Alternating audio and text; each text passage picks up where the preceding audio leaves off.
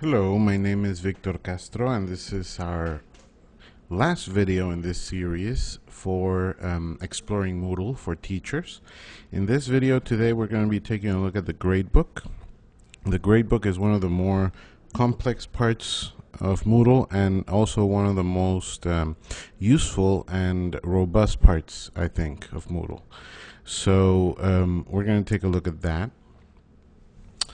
To access the Gradebook, we're going to go to the administration block right here and look for the grades link and click there. As the teacher, the first thing you see will probably be the grader report. The students see their own grades and only their own grades, but you get to see everybody, and the grader report helps you have an overview and also access the activities and the different grades that we have. So most of the activities, well, all of your activities that you create that are graded will be listed in your gradebook right here. Some of the activities, like quizzes that are automatically graded, once the student takes the quiz, that grade will be pushed to the gradebook and it will appear here. In this case, nobody has taken the quiz yet, so the grade is not here yet. And some activities need to be graded manually. For instance, this submit a text and online text that we created this activity in a previous video. This one needs to be graded manually.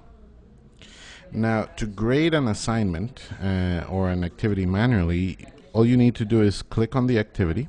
In this case, we're going to click on "What's your opinion?" and we come to the submissions page. And here we will be able to see everybody who submitted the assignment and their grade. And we have a link also to grade if it hasn't been graded yet. In this case, model student, he submitted something and is ready to be graded. Now we can grade in two different ways. You notice that we have allow quick grading checked in this setting, so we can actually enter the grade right here, enter our comment, and save all this feedback, so we can actually do all our submissions in one page. Or you can click on the grade link and a pop-up window will show where you will be able to set the grade, comment, and read at the same time what the comment is. I'm going to cancel here. Here, if you want to read what the student wrote, you can click on his submission and you'll see what he wrote. In this case, it's just something. Okay? Close the window. So that's the two ways of grading. You can read the submissions here and enter right on this table the grades, or you can click on the grade button and have a pop-up window with the same information basically. Once you're done though, either way you need to save your feedback. So click there and your feedback will be committed. You'll see the change now in the teacher modified time and date, and you'll see the final grade reflected, and instead of a grade, an update. You can come back and change the grade if you want. If the student resubmits, for example, the assignment, then we will be asked to update, okay, the grade. So that's the way we grade assignments in Moodle. Let's go back to our gradebook, and we're going to go through the main course page, grades again. And when we get here, we'll see that the grade is already reflected. Okay? Now, that's grading an assignment. In the gradebook also has different reports that you can take a look at. You are in the grader report, that's the teacher's report, but you can also see the overview for each student, and this tells you how they're doing in all the courses that they're taking, and the user report, which is a detail of the course that is this course that you are teaching, right? And you can see for each student their grades in detail and the feedback. This is what they see. This is their report. So when they click on grades, this is what they will see. Also, you can manage categories and items in the simple view, category and item simple view page. And here, this is where we program how we want our gradebook to add the grades, how we want our gradebook to behave. Now, the first thing that we have is, right now we don't have any categories for this course. We just have the 3 assignments. Each of them is worth 10 points and a total of 100, which is the average of those scores, the mean of grades. And you can see it here. We have the aggregation set for the course to simple weighted mean of grades. So we get the average of the 3 down here. We're actually going to create some categories because I want the quizzes to be in one category and the assignments to be in another. So let's create a couple of categories. We're not going to worry much about the settings now. Let's just create them. So I'm going to create a quizzes category. There we go. And I'm going to create, I'm clicking add a category. And I'm going to add the assignments category. So I have my 2 categories here. Now I'm going to put the assignments and the quizzes in the right category. So I'm going to select the quizzes, and then at the bottom I see move selected items to, and I'm going to choose the quizzes category. And sure enough, when the page reloads, I see that the quizzes have moved inside the quizzes category.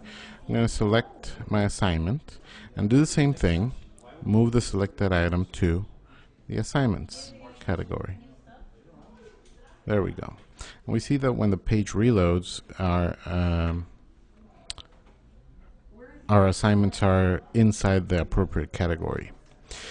Now, what's happening here is that everything is programmed. The aggregation is programmed as simple weighted mean of grades, and that means that it's the average.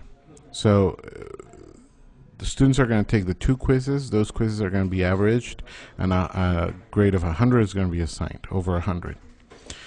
And the assignments, however many we have, they will be averaged up to 100. And then it's going to take those 2 categories, the scores for those 2 categories, and average that into the final grade. I want it to be a little bit different though. I want the final grade to be a sum of the categories. So I'm going to pick sum of grades, and you can see now that the change is reflected, and so the course total will be the sum of the categories, but right now we have them at 100 and 100, so the total for the course will be 200. That's not right. So we got to change the category total. I'm going to say that the quizzes is going to be worth maybe 40 points of the total grade, and the assignments are going to be worth the rest, 60. Let me save those changes. And now, sure enough, I got 40, 60, and the course total sum is 100. So that's how we organize how our grade will be calculated. And we have all of our assignments and quizzes there. Now, there's one more thing that you can do when it comes to the gradebook, and that is you can add grade items which don't appear as part of the course. They're not an assignment or an activity in the course, but they are grade items that only exist in the gradebook. Now, this is useful, for instance, if I'm doing a lot of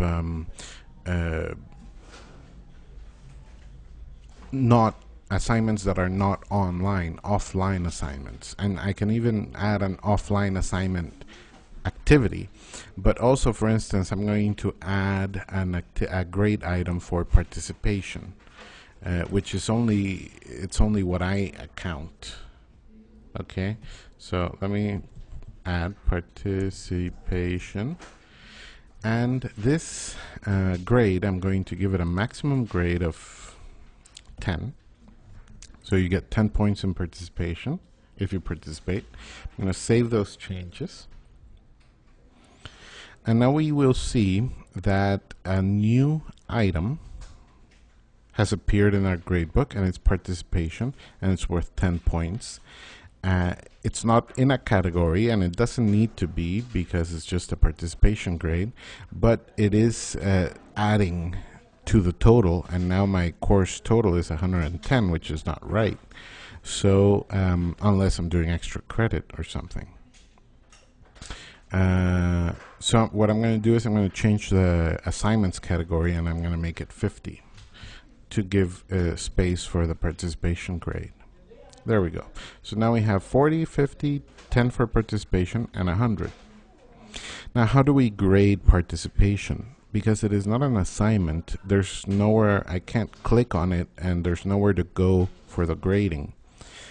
You can actually grade this kind of items directly on the graded report. If you turn editing on, you're able to change any grade, and you're able to justify, if you edit the grade, you're able to say why you're editing the grade. So most grades will land here automatically when you grade the assignment, or when the students take the quiz, but you can also come back and change those grades if you want. So there's a lot of freedom for you when it comes to the gradebook. So, and here the graded item that we entered, the participation item, this is where we can enter the grade, and I know it has to be over 10, so the student participated a lot. I'm giving him a 10. Update, and that grade is now entered. Let me turn editing off, and we'll see it there reflected. Okay, so that's a quick look at the gradebook and the things that you can do with it. As a teacher, these I think I've chosen the more useful parts. You can also, and I'm just going to show you this, there's a lot more that you can do with the gradebook in terms of how the grade is calculated. If you go to the full view, we've explored the simple view, which is this, for managing the categories and adding grade items, but you can also choose to see the full view, which gives you a lot more options over how the grades are calculated, how they're aggregated, etc.